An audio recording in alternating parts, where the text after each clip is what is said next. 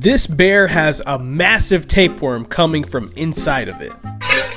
For once, I don't actually want to talk about it, but I'm here, so let's do it anyways. Most of us know what bears are, and most of us know what tapeworms are. So let's go straight to talking about how tapeworms get inside of bears. It's mostly from contaminated food, like infected salmon. Sometimes their water's infected, and also they eat carcasses, so anything could happen in there. Once the tapeworm's inside the bear, they'll start eating up some of the bear's ingested food. It kind of becomes like a little competition between the bear and the tapeworm.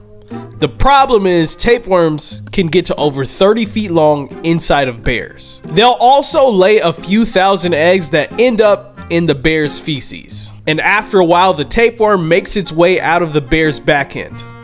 Like that. As always, guys, peace and love, baby.